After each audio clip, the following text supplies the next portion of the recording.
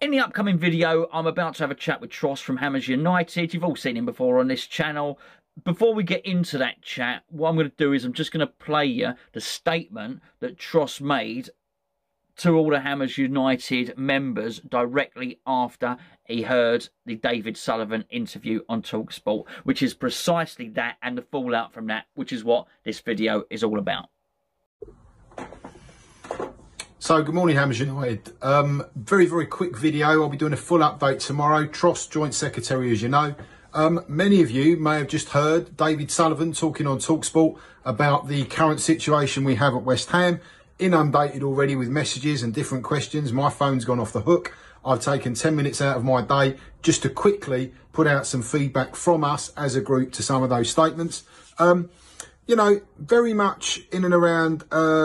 David's depressed. Well, you may be depressed, mate. We've had 10 years of your leadership in that team. You've really got no inkling of what being depressed as a West Ham United fan is all about, in my opinion. You know, the club will go bankrupt if you buy players. You've been in charge for 10 years. You've borrowed a shed load of money to put it in play. If you're on the verge of taking this club bankrupt and can't afford to buy players, isn't it time you look to put it up for sale, mate? Isn't it time you look to put it up for sale? Because if you haven't got what it takes to take us to the next level, which is the promise that you and your leadership team made when you came on board and bought this clubs, then maybe it's time for you to move on. Hiding behind the challenges that football faces because there's going to be no gate money in the COVID crisis isn't good enough. Nobody could have legislated for the current crisis we find ourselves in. That's acceptable. But we're not a Saturday side. We're not a local team. You know, we're not Ebbsfleet. You know, we're not playing in the lower leagues. We're a Premiership team with hundreds of millions coming in of TV revenue in advance. The players that were brought in that you've said you stepped away and gave the West Ham fans what they want by bringing in a manager and a director of football. If you didn't do your due diligence, mate, on that director of football who had a shocking track record and that manager who was a big checkbook manager, and there were many questions asked by many people around his appointment at the time, that's your decision. That's your responsibility. From a fan's perspective, we believe that you own that. And that's something that you need to sleep on. And you need to recognise that you can't just go and blame the hire that you made. You made the hire. You're accountable. You sit in the big chair. You make the big decisions. If you're not comfortable with those decisions, if you feel you're making the wrong decisions, again, I say to you openly and honestly, consider your options, put the club up for sale, give somebody who can come in and somebody who will find the right price for the club, because there are a few things there you were talking about overpaying. Anybody who's looking to buy West Ham doesn't want to overpay for it. Why don't you cut your losses, wipe your mouth, get the money that you're due to be paid back, that you need, that you feel that you're owed, put the club up for sale and let someone come along who can run the business properly, professionally, and take us to the next level that you and this team got us to leave our spiritual home and move to the London Stadium for. That's pretty much everything for me, guys. I'll give you a full update tomorrow. Have a great one. Come on, you ones. Good morning, one and all. I say good morning. It might be good afternoon or good evening by the time you watch this. But I would imagine, such as your annoyance with West Ham United, you're probably watching it when I've uploaded it, which is first thing in the morning. I'm not gonna describe everything he does because this is Tross's fourth time on the channel. But suffice to say, we've got Tross here. He is Secretary of Hammers United, and we're going to be discussing, let's say, David Sullivan digging a bit of a hole for himself on the radio on talkSPORT yesterday. Welcome, mate. Hello, Chris. Thanks very much for having us on, Gonzo. A pleasure as always, mate. As always, good to be here. Feeling like a bit like a part of the furniture now. Knowing me way around for a bit. Oh, so. they know you. You always get good comments as well, mate. Which is always... it's not. I like your mob, mate. They're always nice, which is always good. And what a day, mate. What a day. It has been a day. And for context, we're recording this at the end of what has been a very long Wednesday, because what is it now? It's 5 to 10 at night. This is a big day for West Ham, and I think particularly a big day for Hammers United, and certainly everything that Tross and his fantastic team are doing over there. Because, and I'm going to let him speak for a long time here, because he's got a lot of information he wants to get out, and we want to know his opinions. I know Hammers United have got a lot of members who've been asking a lot of questions. But just briefly, for those of you that don't know, I'll assume that you don't know. Yesterday, David Sullivan did an interview on talkSPORT. It was with his favourite journalist, Jim White. If you haven't heard it already, there are links everywhere. Whatever your favourite West Ham website is, it's going to have a link to it. If not, I'll put one underneath on here. Give the interview a little listen and then make up your own mind. But the reason this is, I feel it's important for Hammers United is for so long, Hammers United have been trying to get dialogue with the club. So much of it has been trying to open a channel of communication. And during that period, I know for a fact that you've had lots of correspondence with lots of people at the club, but probably not the interaction you wanted with the with the top man, so to speak. Also, as fans, I feel we've been waiting for a statement, and certainly we were on our video last time. I indicated to yourself and Paul that I wanted them to come out and say something. I wanted a statement. This is not what I wanted, though. I wanted them to give an explanation of why we moved, why we don't have any money, why it's failed, and then I wanted them to sort of reassess what they've done and base up, I think I wanted an apology as much as anything else. So having waited all of this time and yourselves have looked for this dialogue, what you get now is a puff piece, basically, from one of his favourite journalists and him making a number of statements on what was really a weird old interview. We'll start with it. We'll start at the top. David Sullivan's depressed, Tross. And that saddens me greatly, Gonzo, as I'm sure you can imagine. But I wonder what the depth of David Sullivan's depression is in comparison to the regular West Ham fan and in comparison to most of the 15,000 members that I've got, given his tenure at the club. Depressed? I'm depressed. I'm depressed that what everybody wanted was delivery of the promises that were originally made. I'm depressed that we've asked repeatedly for a vision of where this board are looking to take us as a club. I'm depressed because I'm struggling to understand how on this God's green earth, the main man at the football club, the man in the chair, right? And I know we've all given him a lot of stick over a long period of time, but the man who ultimately makes the big decisions at this football club, right? He is top of the tree, ultimate decision maker. The buck stops with David Sullivan. And for him to come out and say, well, I'm depressed that we can't do anything. I can't buy any players because I might bankrupt the club. Like, seriously, mate, to me, I'm normally really vocal, really upbeat, and like, oh, we've got to do this. We can do change. We can achieve change. Just going back to what you said at the beginning, we've had some excellent dialogue with some really good people at the club who have got good ideas about how things can change at West Ham, right? I'm part of a group that's working very, very hard with the FSA to look to establish, and it's common knowledge, looking to establish a brand new by the fans, for the fans, supporters, board, committee, forum, whatever you want to call it, but a brand new construct that's ours, owned by the supporters, so we can get dialogue in line with the FSA's vision and be able to start bridging that gap. You want to bridge the gap because we all know there's a disconnect between how we feel and how those at the upper echelons of the club are running it, right? We know that, right? We know that. And I've asked, you've asked, loads of other influencers have asked, other people on my committee have asked, well, what is the picture? What is the story? Where are you going? What are you looking to achieve? The communication's bad. Let's improve it. Let's do all this stuff, right? And I speak to people at the club who I know.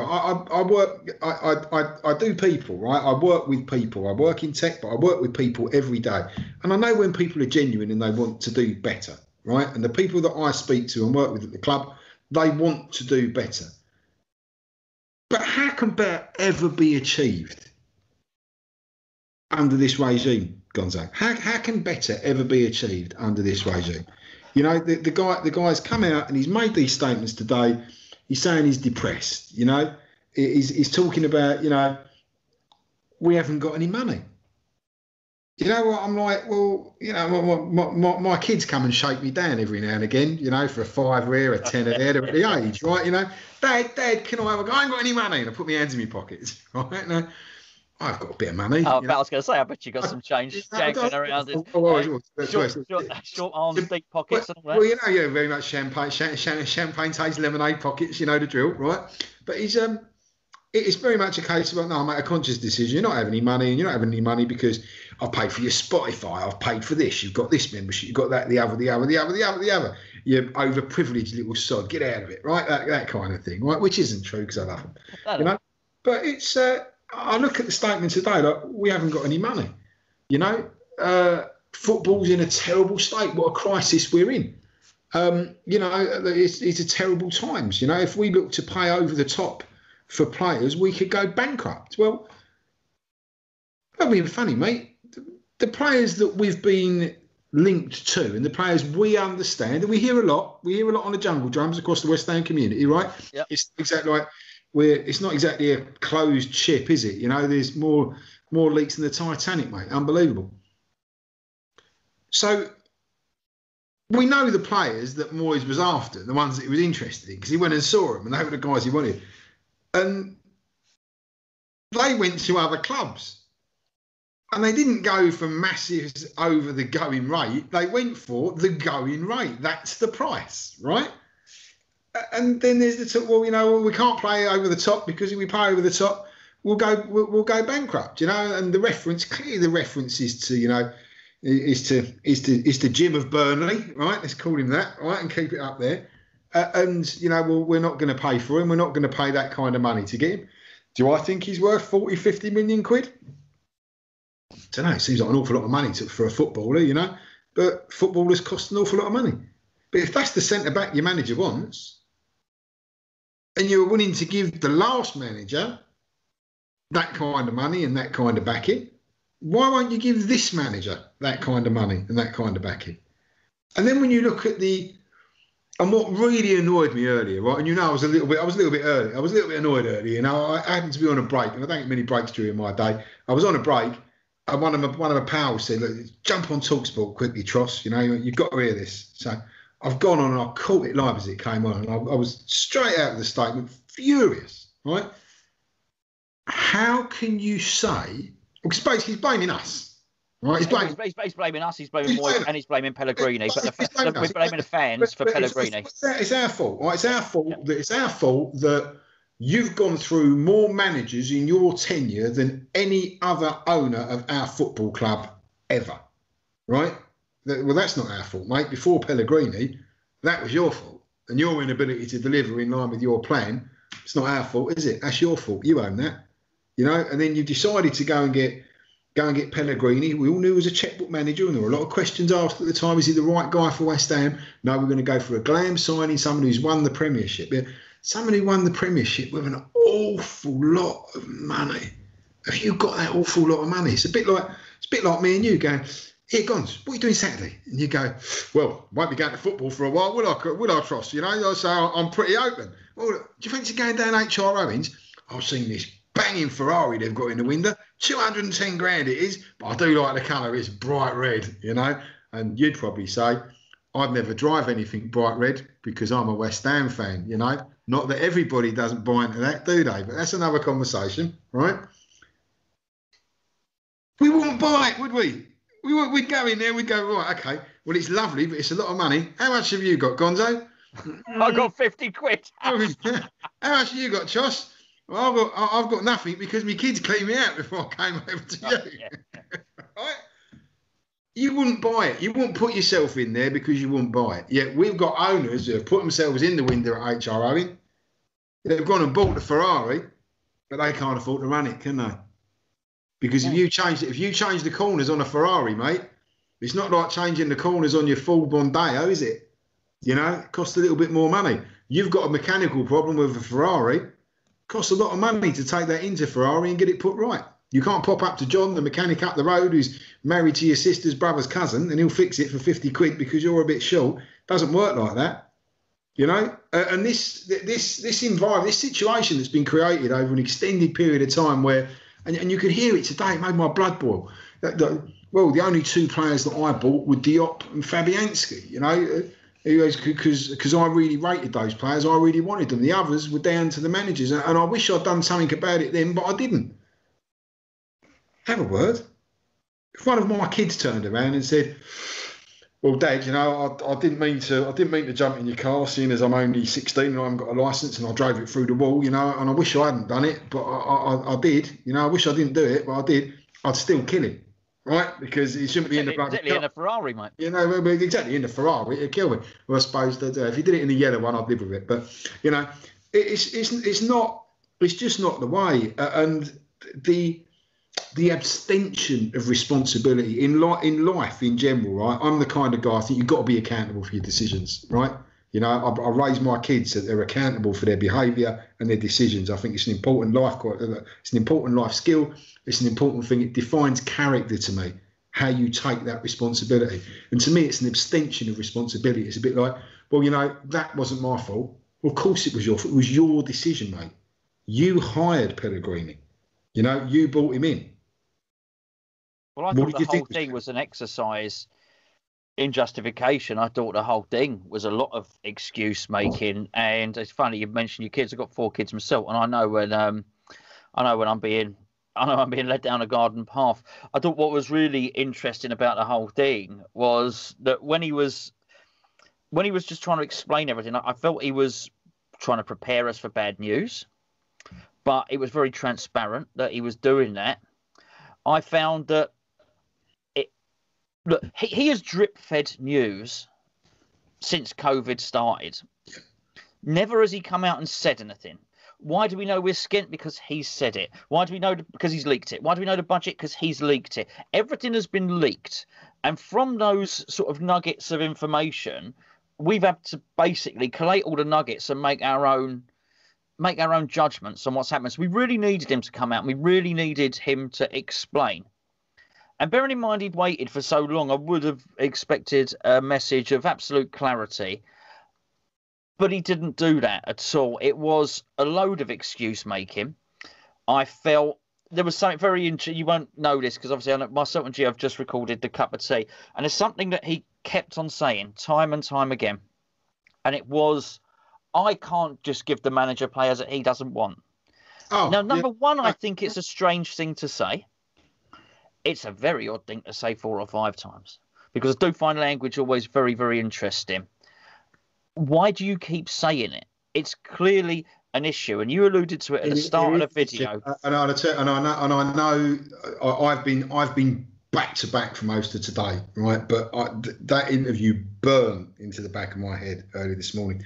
And what was really poignant for me, what he said was, at West Ham, we haven't got a coach. We've got a manager.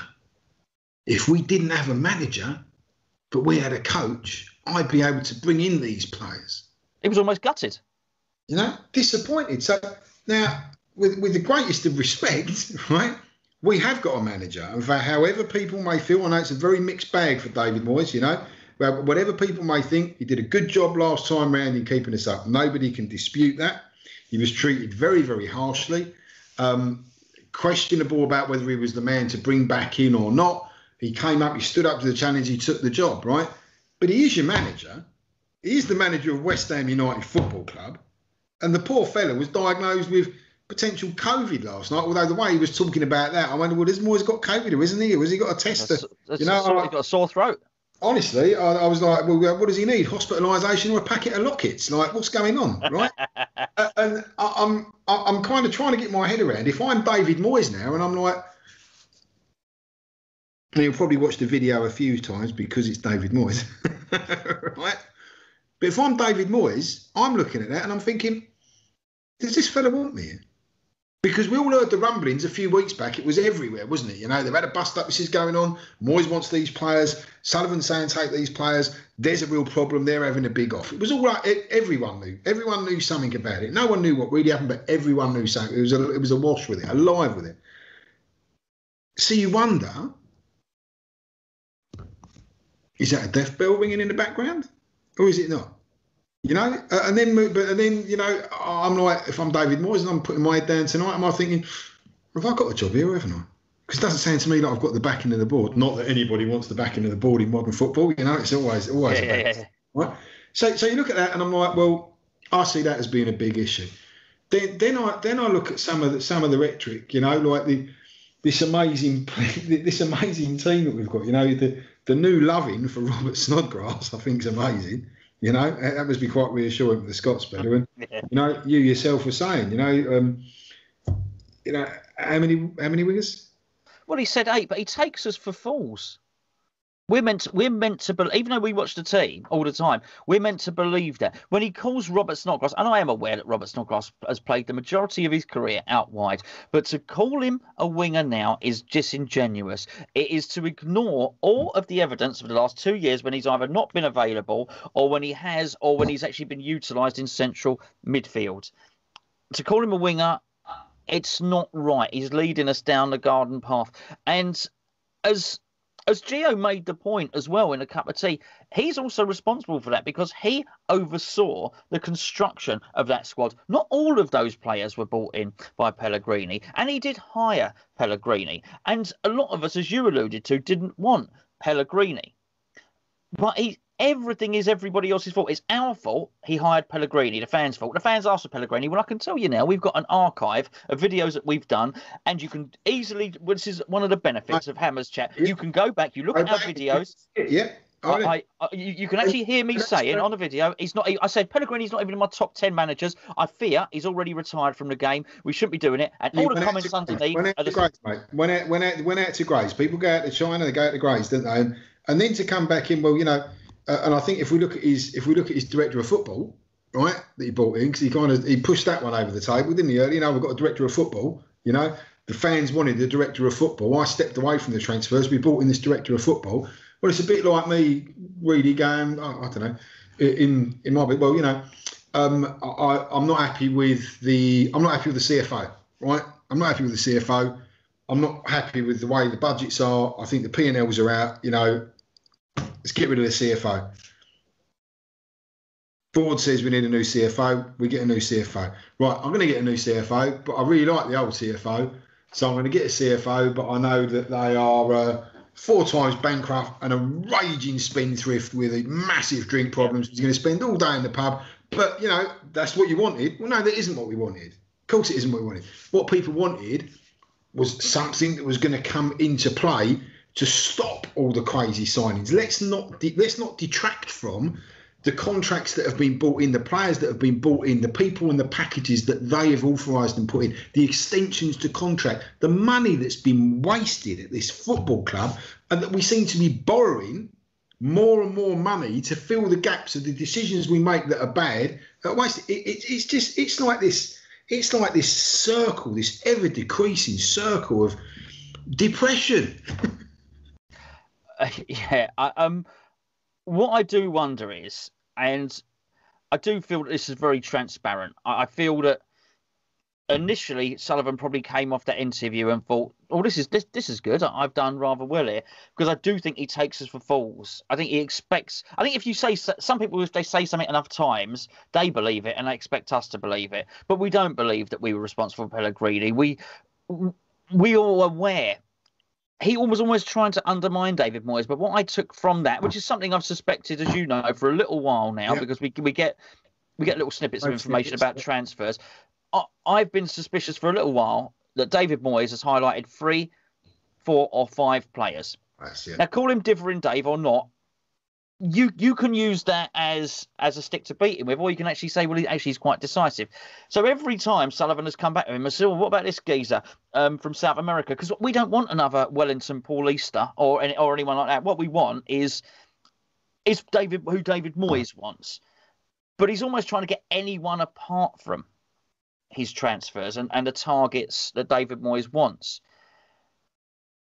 And I just felt he was trying to prepare us, not only for the fact that David Moyes won't get his targets. I felt that interview was directed at everyone. A bit of it was directed at David Moyes, who'll be isolating, listening to that. But a lot of it was directed at us, telling us, well, you know what, you might not get any transfers. And then there was There was almost a reference back to the good old days of we saved you, and there's lots of debt at the club. Yeah, I was just about to come in there. Crack on, please do. That's what made me when he was going, well, we've come in and what you're going to do, and not even just going back to the good old days. I love the way I love the way it's snapshots, isn't it? Like we're a really good team. No, we're a really good team. We're not a bad team, Oh yeah. We just need to get back to our old selves. We don't need any signings. We're a good team. We don't need any signings. We're a really good team. Now, don't get me wrong, right? I actually think the performance that was put in by those boys at the back end of the season, under lockdown and all the conditions that come with it, outstanding tour, man. Full respect to David Moyes, full respect to the team, right? But in business, in any other business, right?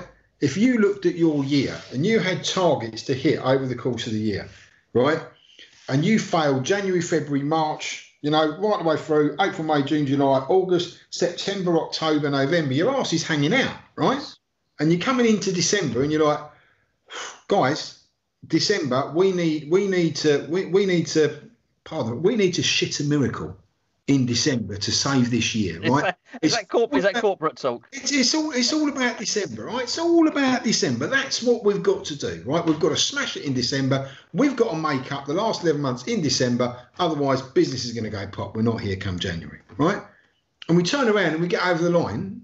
And the team gets over the line in December, I'm not starting January thinking, God, what a result. What a great we're brilliant, we're brilliant again. Let's carry on. Let's charge.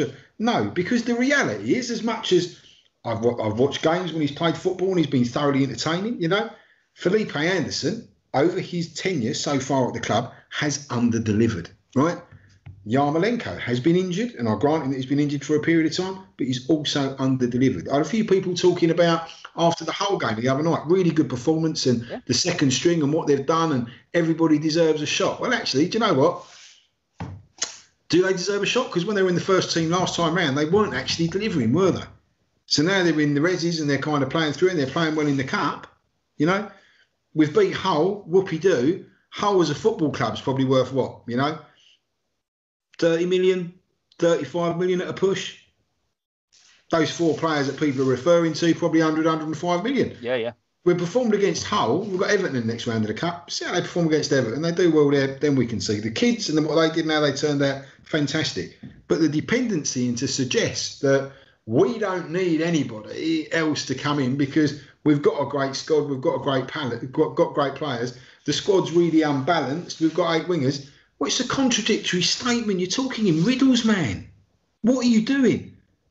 We don't need to buy any more players, but the squad's unbalanced. Well, if the squad's unbalanced, you do need to buy more players, and if you're looking at areas like the Arsenal game, right? Quick summary of what happened at Arsenal. We played really well, just like we did last year. I was over there for the last one, right? We played really well against the Arsenal, What happened? Arsenal made a substitution. They brought on one of their kids, one of their prodigies. He scored the winning goal. Yeah? West Ham. Well, one of our prodigies scored a goal on the same day, didn't he? Yeah, but he scored West Brom, not for us, right? So you're giving away capability that you've got by saying, well, look, we're not going to play Dean Garner. We're going to go back and play Anderson, who didn't deliver over the course of last season. We're going to rely on the same team that we relied on last year. And where did we finish last year? Because you can't just look at those 7 games, Dave. You've got to look at a season. And you've got to look at how they delivered over the course of the season. And there is not enough about that squad. It's not got enough balance. It needs investment. It needs an overhaul. And Moyes knows that because he's Arsenal players in it. He knows he's got good players in it, but he needs to balance it up. And that's why he's probably gone, look, I want 3 senior heads here. These are the guys that I need. These are the holes that I've got. These are the heads that I need. And our owners are going, well, no, that's too much money. I'm not going to pay it. Now, this comes back to what I was saying earlier, right? If we're in the position, if you've made the mistakes that have put us in this position, if you've taken the decisions that have put us in the positions, you are accountable. And if you are accountable for those mistakes, right, you've got to figure out whether you want to do something about it or you don't. And if you do want to do something about it, you've got to go and find the money. Because you're the man that sits in the big chair. You're the man who makes all the big decisions. You're the billionaire. You're the billionaire owner. You know, you're the guy who's told me beforehand that I don't know anything about football. You know everything about football and finance. You know, so show me what you know. If that's what you've got, if you're the billionaire owner and you've got the money, do something about it. Put your mistakes right by finding the money to fix the problem. Don't punish David Moyes. Don't punish West Ham fans for your mistakes. Put them right. And if you don't want to put them right, that's fine too. If you don't want to find the money, you know, and by find the money, I mean find your own money to put in the club to put in mistakes right, not borrow more money that we've got to pay interest on, which creates an even bigger hole for us. Put us up for sale, David. Let me just stop you there. Let me just stop you there. What I'm going to do is, at the start of this video, I'm working in reverse order now. I'm actually going to put your video from earlier, your little 2.5 minute clip. I'll put that in the start of the video to give people a little bit of context before we then start our chat. In that, you finish up by saying what you're just about to say now, which is about finding new owners. What I'd like to know, and I think let's get something out there for the Hammers United members, for your 15,000 members. I know we've had less than 24 hours. We've only had a day. So what has anything changed? What do Hammers United think? I know you've probably not had time to convene and everything. What are you thinking? What's the feedback from your members, from your group as well, your committee? Just tell us something from Hammers United as a result of that interview that's happened with David Sullivan today. All right, go on then. Ask me away, mate, and then we'll go. You can edit. Well, no, that's it really. What are you feeling? What's the general consensus among your committee following that? Is that it? You want him out? You want new owners? Tell us. Yeah, so there's huge disappointment. There's huge frustration. You know, across the board, our members, the messages that are coming up, people see on our Facebook page, on Twitter. GSB out again was trending right up there again in the UK as one of the largest tweets. You know, people were going mad when the other West Ham fan who runs that team at talkSPORT was saying, well, you know, fair play to him. He's come on, he's been honest. He was admonished by everybody going, well, how can you be a West Ham fan and feel that way? Look, he's not investing in the club. People have had it to the back teeth. You know, our members have had it to the back teeth. They're like, why won't he just go? If he doesn't want to put his money in, what's he doing it? You know, what's he staying here for? You know, we're saying GSB out. We want GSB out. We want Gold, Sullivan and Brady gone. And as a committee, you want to sit around a table with them. And I'd love to understand. I called it out before, I think, when I'm on here. I've still not had the answer. I want to understand what their vision is. I want to understand where they're going to take it. Because when I sit down with my committee, there are people on my committee who are turning around and going, no, we need them out. They've got to go. You know, they've just got to go. And I'm saying, well, look, we're in the position here to sit around the table with them and ask them straight out what they're going to do. What I want is I want them to come back to us and go, do you know what? We'll sit around the table and we'll tell you what we're going to do to change this dynamic. I don't believe they can tell me anything. I'd be the first man to put my hands up, Gonzo. First man to put my hands up. But I don't believe they can tell me anything that's going to convince me that they should remain. You know. Well, I think you've heard their vision today. I really do. I think it might have been a bit cryptic. I think he might have stumbled and stuttered over it a little bit. And I don't think we've ever had the clarification that I alluded to at the start of the video, which was, look, the last we heard from you, we were going to be challenging at the top. Yeah. Why haven't you amended that and just said to us, there's a new reality, I'm afraid. We've never had that. But I think today, with talk of going bankrupt, with talk of he hinted that the manager's main transfer target was too old, was overpriced, with him certainly suggesting that he almost, by blaming the fans for Pellegrini, he was almost suggesting, I thought it was quite transparent, I tried ambition, that didn't work. So again, that's on us, he's putting it. But as you said in your video, which I put this up, you're saying that's on you. That's very, very clear. There's also something else. Very fine detail, but I like the small bits because I think they're quite revealing. Mm. Jim White asked, do you have any regrets about the Diangana transfer? And he said no. For those of you that haven't heard it, that's what then led to him saying he had 20,000 wingers at the club, right? I found the no completely revealing. And do you know what? You know what, Gonzo? And it's not sometimes. It's not saying no. It's the way he said no. It was almost a "How dare you?" in response to. Well, it was just. How dare you? He was absolutely brazen. Unrepentant. Brazen. No. We've got 9 other wingers at the club. 20. The answer should have been 8 wingers. The answer should have been, you know what? In hindsight, I completely underestimated the depth of feeling to Grady Diangana.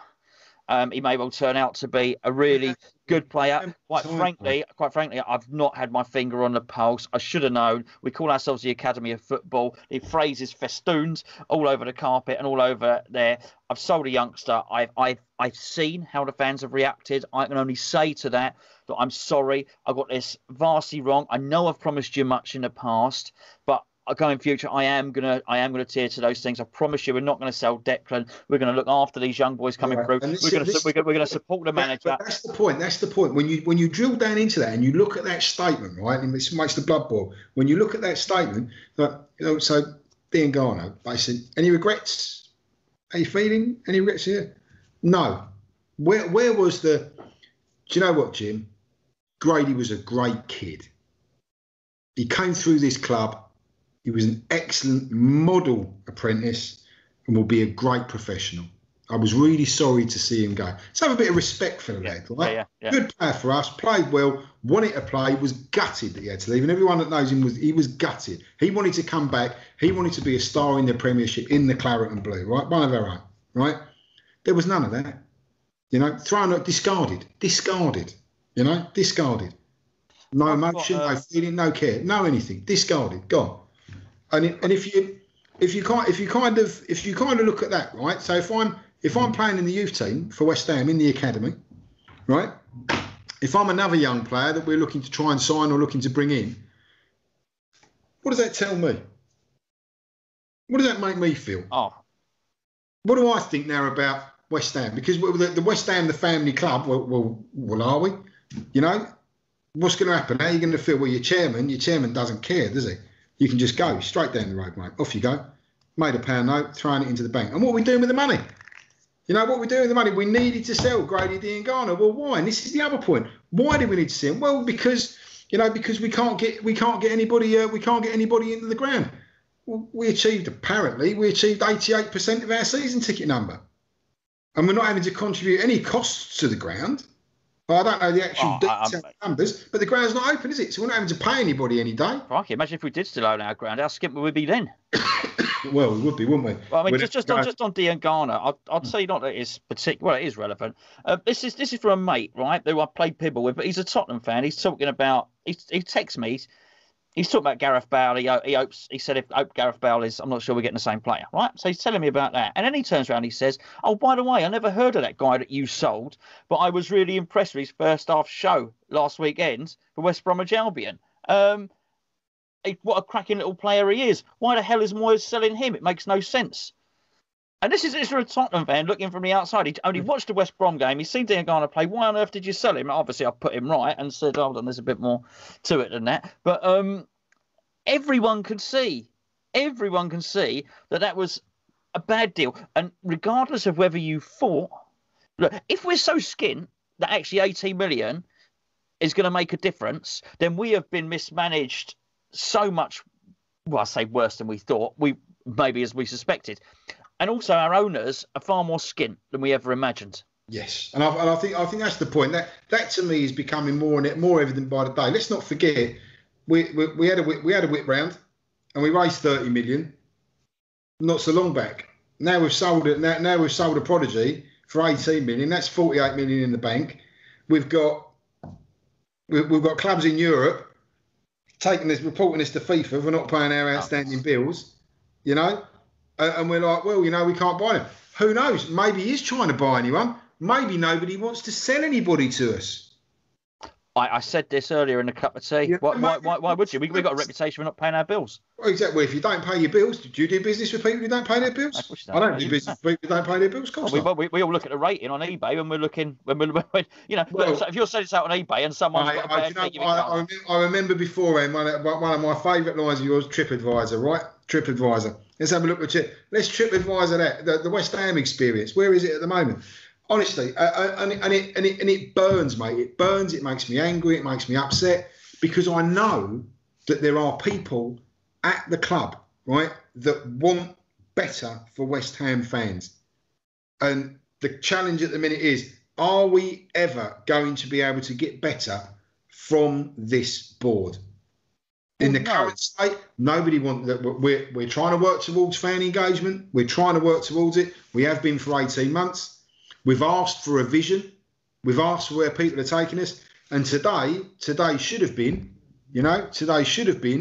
the opportunity to offer that olive branch. Today should have been the chance to come up and go, like we said beforehand, come up and go, do you know what? This is where we are. I'm going, it's what you call it, you go naked, right? You go naked and you go, it should come to Jesus moment. You go naked and you're like, guys, here I am. I've dropped one here. You know, I've dropped one here. We're in a bit of trouble. Well, what was quite telling, I mentioned this earlier, was normally when they have people on that show, that 10 o'clock to 1 o'clock show, it's Jim White and Simon Jordan on, who I think is incredibly articulate, very intelligent, very sharp, very quick. Simon Jordan. Normally, Jim White introduces, then when somebody needs to be grilled, he passes them on to Simon Jordan. And Simon Jordan, by and large, tends to, well, he thinks more quickly and than whoever he's interviewing. They didn't let Simon Jordan anywhere near David Sullivan. He wasn't allowed to ask a single question. And I thought, well, that's quite telling. And I just, as I said to you when I texted you earlier, when he finished up and he said, it was just the most leading question ever. It was something along the lines of, and what would you say to West Ham fans to convince them what a great owner you are? Words to that effect. I thought, oh, what?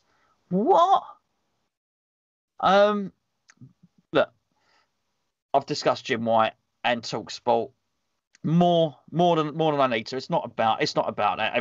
I don't think he's a very good journalist, particularly. No, as I said to Gio earlier, he thinks he's Jeremy Paxman, he's Philip Schofield, and that's what you're getting with him. So I'd pay good money to see Jim White doing yoga with a goat. I've got to tell you that. you would indeed. Genuinely, mate. I'm just at that point at the moment where I do not understand how you can come out with a statement like that. And that was, as you've alluded to, a pretty well rehearsed statement, right?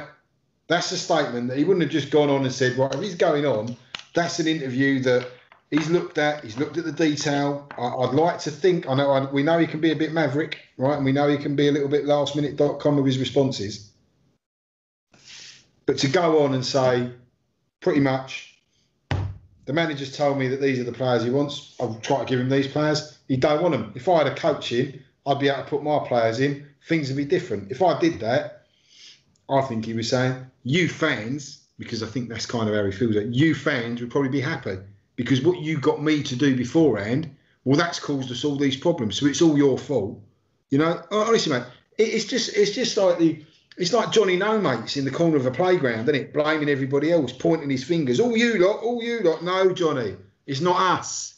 It's you. When you're looking around and it's all going wrong around you, yeah, it's normally not everyone else, is it? There's the lowest common denominator, you know? All roads. Of course. That's where you sit, mate. It's yours to own. You're accountable. Mistake after mistake after mistake, and he's never culpable. I've no doubt that what he wanted to say was planned and was executed. The points that Sullivan wanted to get across, he got across. So he ticked all the boxes: the signings, the money, Pellegrini, so on and so forth. What I don't understand is why him or anyone close to him ever thought it was a good idea to try and get those points across. I understand the concept of getting points across, but why didn't someone say, no, we need a bit of humility, we need to connect with the fans. Don't go in there all guns blazing with your chest sticking out. And I think that I do believe it was the final, not the final nail in the coffin, but realistically, any hope that there might have ever been that he was slightly repentant, that they were slightly edging towards the realization that they'd not done well, acceptance that things weren't going right. There's no humility, mate, is there? No, there's none. It blew it all out. It blew it all out the water. It was a case of we've done fine. This and this have done wrong, and circumstances have been against us with the COVID. I think I'm 100% sure they firmly believe that they're good at what they do, and they've just been unlucky. And while they hold that mindset, we're all screwed. How do they measure, if that's the perception, and this is their perception of success? What metrics are they using to measure that success? Because the only benchmark that I've got, the only benchmark that my members continually, can continually go back, and they harass Bubbles, they harass Andy, harass everyone else, and they're quite right to. We love it that they're like that, right? They're our fans. It's us, They're like, we're them, they're us. They keep coming back to me. They've not delivered. They've not delivered. What have they not delivered against? They've not delivered against that pledge. Yes. We've left our spiritual home for that. That was the trade-off. That's the only thing that's important. There's no other set of metrics that you could possibly measure against. And if I have to hear one more time that we had this amazing transition over to the London Stadium, well, it's not amazing, is it? Because to try and blame COVID for the current situation, and I'll be talking about this maybe a bit during over the weekend or something tomorrow. I've not forgotten the season ticket renewals, right, which has kind of come and passed. 88% season ticket renewal, right? You do the math on that, that's 6,000 West Ham fans. 6,000 West Ham fans have said, I'm not going back to West Ham. And for any of us to think that the reason that they give up their season ticket is because of COVID, frankly, is ridiculous. Well, particularly when you can more or less renew for free because you had credit in the old club cash anyway, which is what I've done. And that's 6,000 with a load of others hedging their bets, watching what's happened. I'd imagine the real figure is. And let's have some context for what that actually means. 6,000 West Ham fans. So it's only 12%. The way it was positioned was to talk the numbers down, right? Let's take us back to our beautiful bowling, right? And let's say that we've got Man United at home, or we've got Tottenham under the lights, right? And me and you, Gonz, for however we've done it, I don't know how we've done it, but we've managed to get out in the centre circle just before kick-off, right? And we're looking at the Bobby Moore stand, think, no, that's great, the old South Bank. We turn around, we look at the east side, and we stand up, and we look at what was finally the Sir Trevor Brookings stand, eventually the centenary, but the old North Bank after they knocked down. Capacity of that was 6,000 people, mate. Imagine taking everybody out of that stand. Imagine taking every West Ham fan out of that stand. That's how many people have given up on Gold, Sullivan and Brady as the regime. How many more West Ham fans are going to give up their season ticket and walk away under this regime? When are we going to be able to stop this bleed? When is somebody going to have the balls to rise above the parapet at the club and say, this is the vision, this is what we're going to do, this is where we're going to go, this is the past, these are the mistakes, this is what we've done, open arms, we've nosed it up. But this is what we're going to do over the next 5 years. This is the new plan. Honestly, it's going to be tin hats on and, not wanting to drive past a couple of fellas with a flag and going in through the wrong entrance at the Olympic Stadium on a Tuesday night for a cup game or a Saturday game or whatever when there's no one else about. Is that really what it's going to be like? Is it going to be another? Am I going to get another series of phone calls when this goes out tomorrow from the club saying, well, you can't talk like that, you can't say that, we won't meet you, we won't talk to you if you kind of have that kind of position? But we're a bit past that now, aren't we? This is like, it's time for the grown-ups now. It's time to stop being kids. It's time to be grown-ups around the table and for someone to come out and say, look, We're going to do better. This is how we're going to do better. This is the problem we've got. This is why we can't do better. You know, try and appeal to our better side. Tell us why you can't do it. Tell us why you can't find the money. But if you can't find the money, like I've said beforehand, put the club up for sale. There are people out there interested. We know there are people out there interested in buying this football club, right? But just like Sullivan said earlier, you know, well, I'm not going to pay over the odds. I'm not going to pay inflated prices. Well, investors and people that want to buy this football club, they're not going to pay inflated prices either. And once upon a time, you came along and said, we are but custodians of this club. You're the owners. And if you don't want us here, we will go. Well, everywhere I look at the moment, I look across my membership. I look across all of the social media platforms, the hammers that I speak to when, believe it or not, I go to the hairdressers to have my beard trimmed. The hammers I bump into, the ones at football training when I coach my boys. There's no corners, mate. There's no love. There's no love out there at the minute for them. They're not wanted. People want them to leave. And the reason they want them to leave isn't just because of all the damage they've done. It's because they don't see it getting any better. There's no alternative. There's no path. There is no vision. Where's the vision? Give us a vision. Okay. Well, I think I don't think they will. Look, I mean, we'll finish it up there. I don't think they will go. They actually remind me. You mentioned the Titanic earlier. They're a bit like the band on the Titanic, still dancing to the tune that they're playing, completely oblivious to the fact that the ship is sinking and still making out everything's a-okay. I can't believe that, and I'll tell you why I can't believe that. Right, I do believe, and I've said this before. I do believe. I've never bought into that David Sullivan's a great West Ham fan, right? When I used to go to school, I used to bump down up the lane. I'd walk past seeing him standing outside. I didn't think he was a West Ham fan then. Don't think he's a West Ham fan now, you know? You would never find a West Ham fan standing there wearing a Birmingham shirt, showing off what you've done, if you've bought the club or not, you know? Curbs was a West Ham fan. Yeah. Managed Charlton, trained in his West Ham tracksuit, right? That's what West Ham do. Yeah. David Gold is a West Ham fan. David Gold is died in the war West Ham fan. Yes. Might not have made the best decisions. He might not have been the best owner. But I do believe that that man had the best intentions when initially he looked to buy this club. You know, and I thought it'd be very different. We've talked beforehand about buying the stadium, renting the stadium, and the tangent that took us on. Yes. You know, and this journey that they took us on.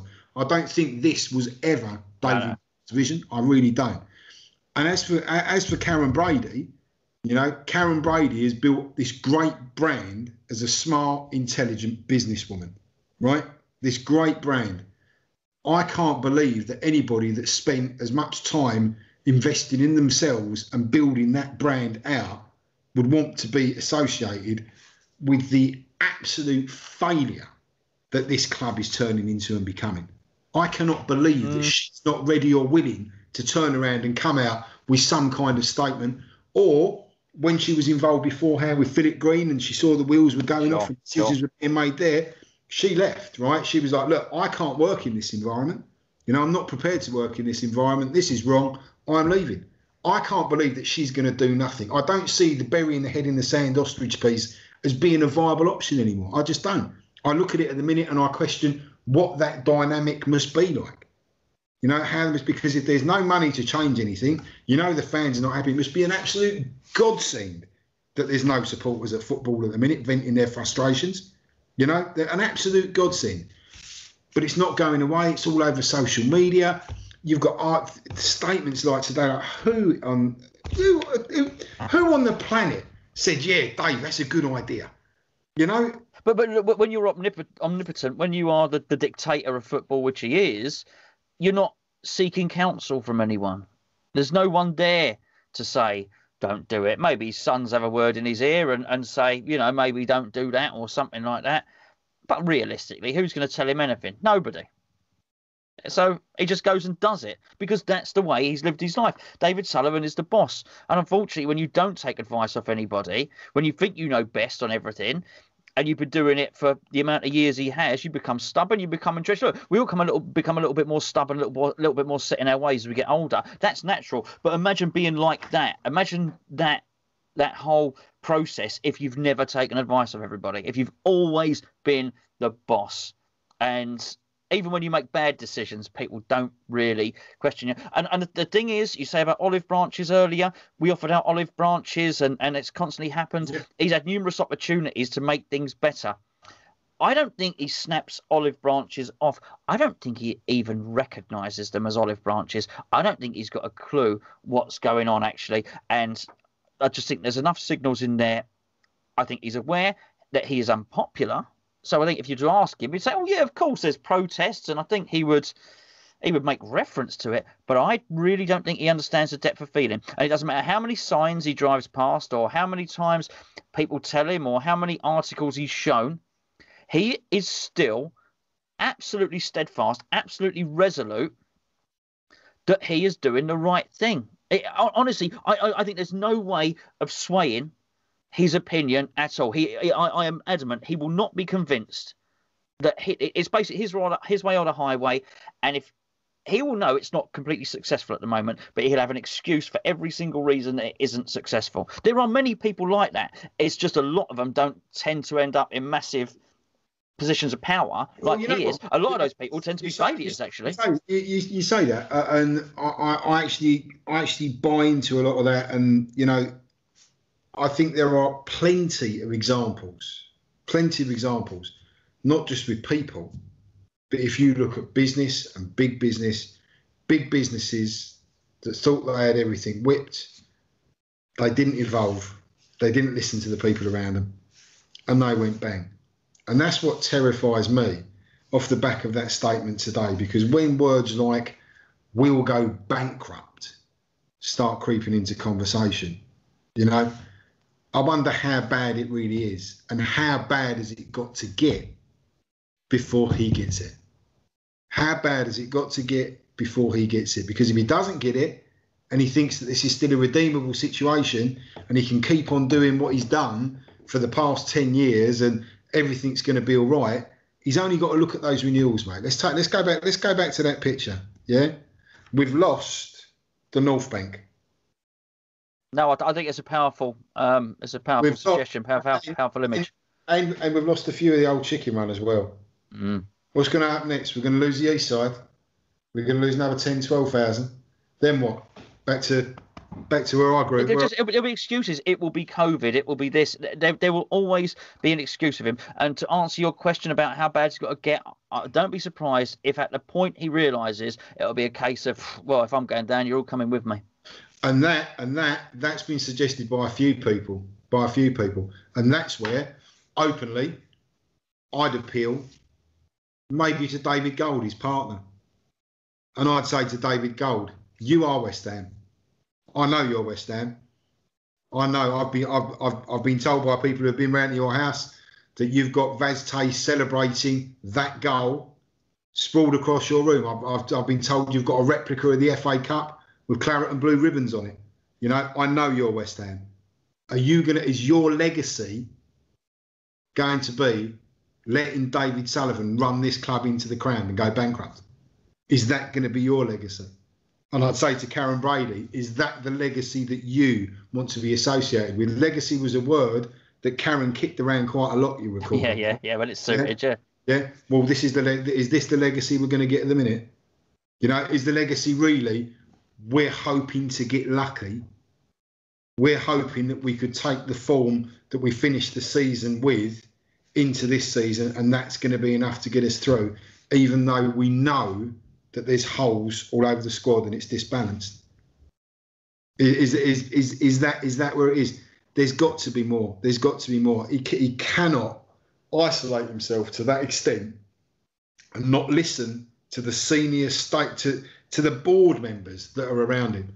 Trevor Brookings on that. Trevor Brookings tied in around that regime. Terry Brown. I know that Terry Brown. I understand that Terry Brown's got the gates from the bowling. Is Terry Brown going to see this club go spiralling down on a legacy? He's done enough damage over the years. Surely he's not going to let that happen again. They can't. I don't believe. We've seen it at the mid-tier. We've seen a lot of turnover at West Ham. We've seen a lot of people who've hit that glass ceiling and they've wanted to try and change something. They wanted to deliver something and they've not been able to. to those that are around David Sullivan himself, you've got to do more, or you've got to put us up for sale, pal. You're in the position now where this for you is a tipping point. The statement you've made today is a tipping point. Give us a vision, work with your board, and come back to us by the weekend with a vision, because you've had 10 years, mate. Come back to us by the weekend with a vision. Tell us how it's going to change. And if you can't, do the right thing. Look at yourself in the mirror and go, do you know what? I've come a long way. Right? I've come a long way. I've come a long way from the valleys to go to the UEL, to get me degree, to do me a bit of banking and finance, to wheel and deal in the businesses I've wheeled and deal in. I've built out an amazing commercial property portfolio. I'm a successful businessman. No one can take that away from you, right? And you've been in the football game for a good period of time. You know, Birmingham wasn't that great. You've come here. It's really not been that great. You may have had the highest of ambitions and the very best of intentions, but you've not delivered, mate. You've not delivered. It's time for you, as a custodian, to give the ownership of the club back to the fans and put new custodians in place who can deliver the original dream that you promised us. Mate, that's a good closing statement. I'll tell you what, I'd like to think this is the end of it, and they will listen to that plea there. But I really feel that you're going to be a really busy boy for the next 2 weeks. I think we're just getting warmed up. I think this is the start of the day. I think with the additional that you're a fans group, you've got 15,000 members. The uncertainty of getting back to football, we'll certainly have to speak again about that if you don't mind. I think we're gonna the whole transfer window is going to blow up and make things a lot more. You're going to find your spare time as eaten well into. Your lovely lady said to me earlier. She said to me, "You can have him for the evening." Mate, I hope she can't hear. One thing that I will say in closing, mate. One thing that I will say in closing is to watch the space, because at Hammers United, I have the privilege of working with some really, really great people. You know, some really good guys and girls who give up a lot of their time. They're all claret and blue to the bone. They give up their free time and their spare time to enable our membership and over 15,000 fans to have a voice. I'm also blessed with some incredibly learned legal people and advice from an amazing think tank. And when we talk protesting in the current climate is incredibly difficult, but it isn't impossible. And I really wouldn't want to be in the position where I've got to look to make a decision to weigh up social responsibilities in a COVID climate and look to take people out in a mass demonstration again. But I'm pretty confident, based on the advice that I've been received, that if I had to do it, I could do it.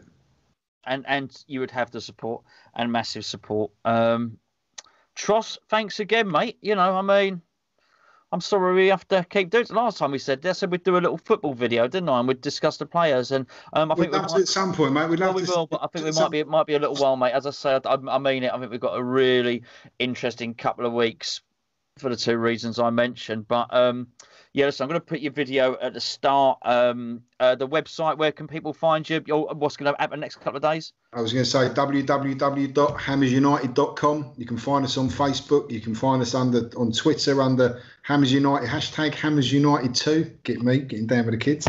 And that's us. And if you're not a member already and you want to see change at the football club, join up. We're trying to achieve that change. You know, we're committed to try and improve things for all West Ham fans. We're committed to try and achieve constructive and meaningful dialogue with the club. That is getting harder by the day with statements like this.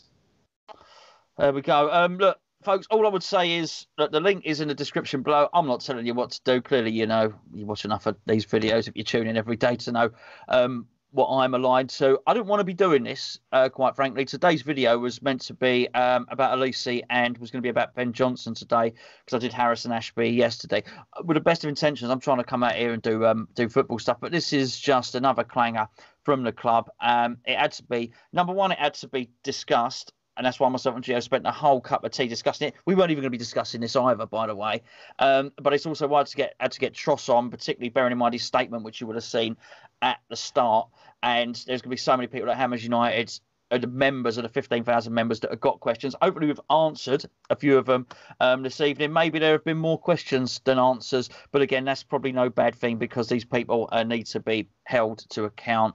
And whether there's change or whether there's not change, certainly we need to open a dialogue with the club, and we need to move forward, because these are very, very dodgy times for any football club. And I certainly do feel that with the latest announcement pushing the fans' attendance back even further and further and further, there are going to be a lot of clubs lower down the pyramid going to the wall. Now is a precarious time of football, it's a precarious time of business, there's people losing their jobs and everything else, and the club really need to provide a clear and coherent strategy and a support for their fans, not making themselves ever more distant and making excuses and having a blame culture around it, which is what we've got now.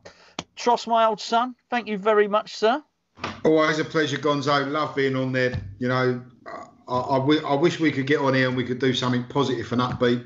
I'd love to be in the position for us to be able to talk about something, you know, something great, something fun. Unfortunately, it's almost like the poisonous gift that keeps on giving at the minute, mate, isn't it? You know, it's killing us. It really is, mate. I'll tell you what, when we beat Liverpool, and the winger Robert Snodgrass. You never know. And something else I was saying at the back end, you know, we are 110% behind the team, behind the boys. Even when we've done the small scale protests down at the ground, when the team have turned up, we've clapped in the coach. You would have seen Bubbles and some of the boys doing that at Arsenal. I was down doing it at a couple of the games, the cup game against Charlton, when we had the first game against Newcastle. We're 100% behind the team. We think the team needs strengthening. That's why we're here. You know, Jesus, I just want them to wake up in the morning and think, do you know what, I'm going to change it. You know, I'm going to change it. Mate, if there's no doubt that all of us watching this love the club more than he does, and that's why it's all so painful. Listen, mate, I'll speak to you very, very soon.